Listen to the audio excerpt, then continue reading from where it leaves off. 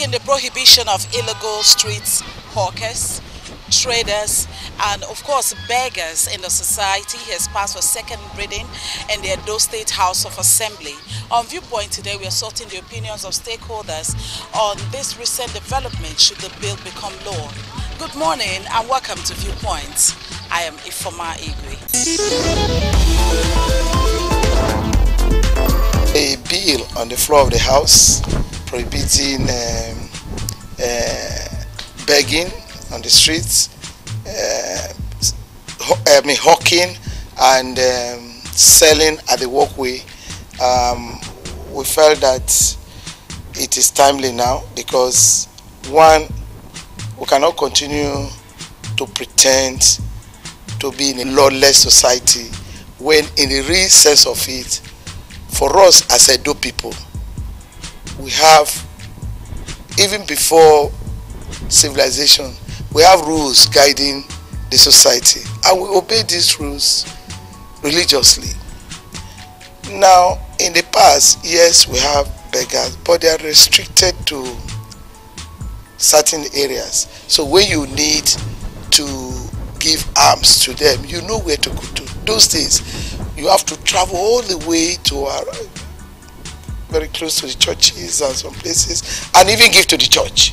The church knew where to find the old people, they know where to find the handicapped people, and they know where to find those who are mentally unstable. Not on the streets. We know where to find them when we really need them, but not on the street. But these days, it became so worrisome because you find a woman very healthy, no physical handicap, carrying a baby with two other children around her on the streets, begging for money. That is absurd. That is laziness. That is unacceptable. And to the extent that they start to run after a vehicle or run after people who are pedestrians, trying to drag their bag, drag their clothes. I mean, that is unacceptable. You can only find that in a lawless society. And that is why we felt that there should be some sanity. These people should be restricted to where some of them ought to be genuinely, those who are really genuine beggars, who are handicapped, who have, you really know them. And even those people coming from the north, in the past, you don't find them on the streets. They are either around churches, along Mission Road, Akpakpava. They have a small place where they stay, they live around there. And when you want to give them food or drinks, I've had opportunity to carry rice during Easter, Christmas to that place. You see them. They live around there. You see them, you go there, you give it to them, and they're happy. But the one that flitter the streets is the one we say is unacceptable. We cannot take it. And you know, more importantly, that you wake up in the morning, you just find crowd of them. Now Kano has banned street begging, where it is even like Kaduna had banned street hawking, where in their law they permit it. Now they are all migrating to our state. The bill is seeking to prohibit begging, street begging and street trading, and trading on walkways specifically. It's a much desired step being taken by the House of Assembly in those states. If the member of the House are acting this way, I think they will win the applause of even their detractors. We are impressed with that action, but the details of the bill is not yet made known to the public, so I cannot give a full opinion on the overall nature of the bill until they present it to the public and we watch the debate comprehensively, both to evaluate. Apart from the problem which we all agree is there, it's a social menace, not treated halfway. We don't want any half-measure approach. If they want to curb a menace, it should be totally curbed. There should be no middle way. Street begging, as it is, should not be condoned in any decent society. Human beings should be productive. Nobody is totally useless except the person who can no longer breathe in and breathe out. Even cripples can be very creative. We have seen blind musicians like Stevie Wonder. He made serious money, he has created wealth and even employed people. We have lawyers who are not even, they have side defects. They are practicing.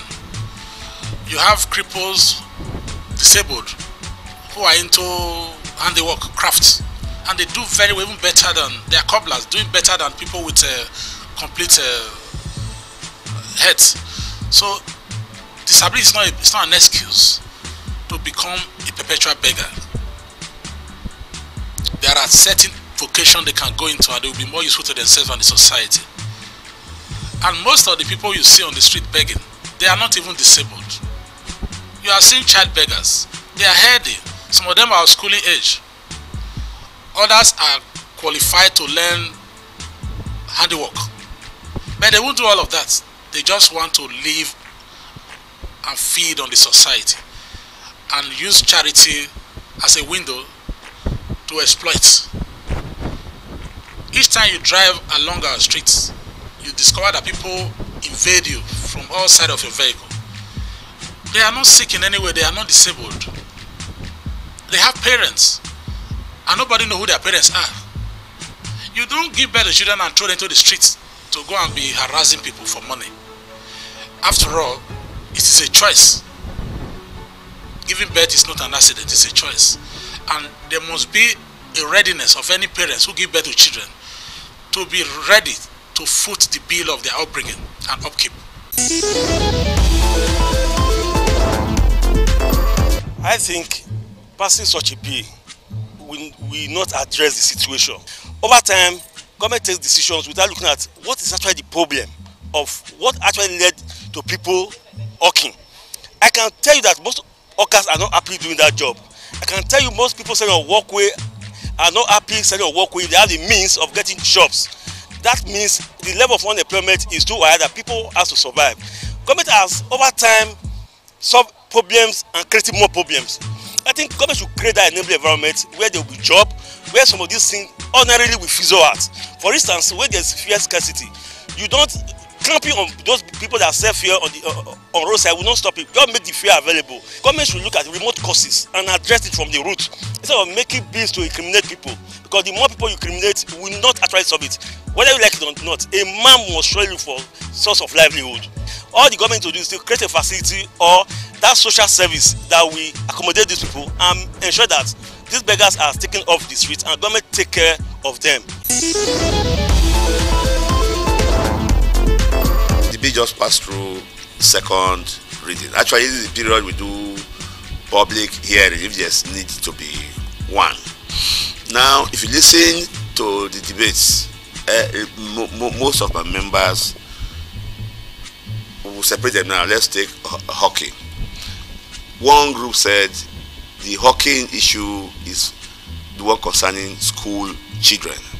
We are very much against school children hawking.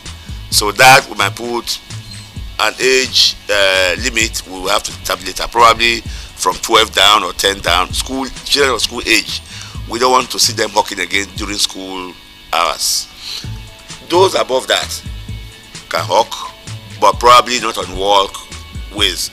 And don't forget, we are speaking for Edo State. For traders, if you trade where you're supposed to trade, we don't have any problem, but not on the walkway. Like I said on that day, it is to sustain what the state government has already done. Because if you say don't be on the walkway, if you catch those on the walkway, what do you do to them? There must be a law governing that. That's how we are bringing out this law. But for beggars, those are not Edo people at all. These people are brought in every night with trailers. We believe amongst those beggars are these people kidnapping people, and rest of them.